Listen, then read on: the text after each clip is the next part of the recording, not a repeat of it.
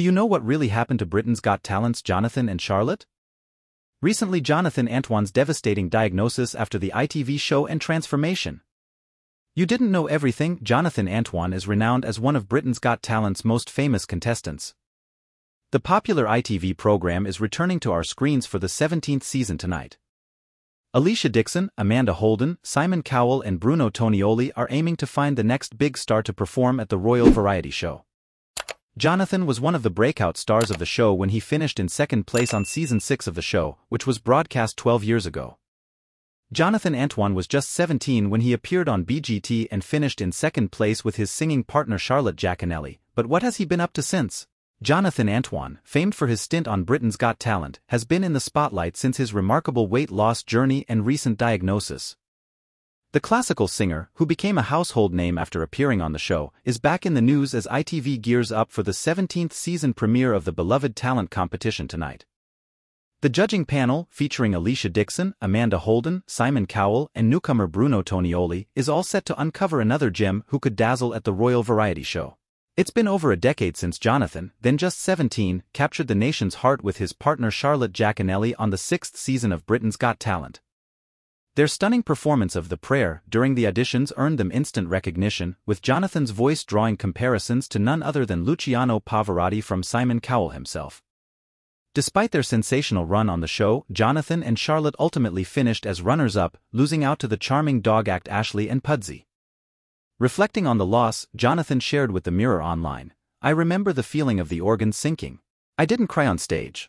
His candid admission reveals the depth of his disappointment at not clinching the top spot, as he added, "You have to then think, with Ashley and Pudsey, their mission with animals, they'll probably do more responsible things with that than I ever would. Wonderful people as well.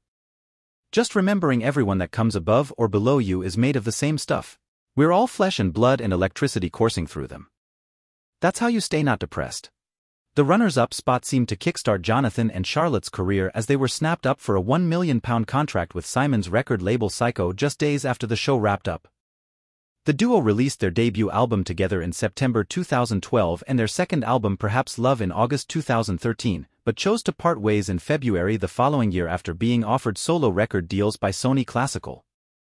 Simon had encouraged Jonathan to go solo during his time on Britain's Got Talent, and Jonathan revealed this was always his ambition. He said, "Charlotte raised up my confidence to the level I could go on BGT, and we made something beautiful. And neither of us had been ensemble artists, we loved solo performances, so it was the natural evolution of the thing. There's only so much a crossover classical duo can actually do without starting to reinvent the whole thing. At the point I had the necessary confidence and understood myself a bit more, I felt it was time to make the leap." Jonathan's solo career has been a roaring success, with his debut album, Tenore, hitting the top spot in the Classical Artist Album chart and leading to tours in the UK and the US. Now 29, he regularly updates his fans via his Instagram channel. Earlier this month, on Autism Awareness Day, he took to Instagram to reveal that he was diagnosed with autism 2 years ago. He shared, "I got my diagnosis in 2022, not long after my 27th birthday, and for a short while fell into it like a daydream. The recontextualization of a life already lived is a scary thing to reckon with, but those things done are already set, there is no going back from here.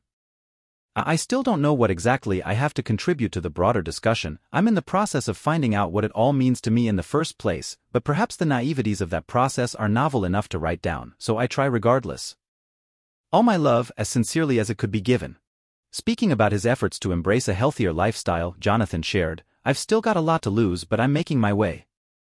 I feel stronger and healthier than I have in 10 years, which is a lot. This year I've made an active choice. I felt I've lacked the discipline a lot. When I was out in America, it's fast food everywhere. I was in a terrible state in the start of the year, and I've been able to claw my way back doing light exercise. I'm a very big fella, so heavy exercise would just tear me up. I'm working my way up, thinking about what I eat because that is important."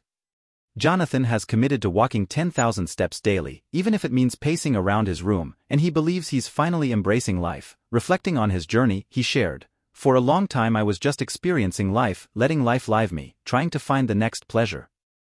Taking control of your own life, seizing your world with your hands, is very gratifying." So dear viewers, please like this video and subscribe our channel. Thanks for watching.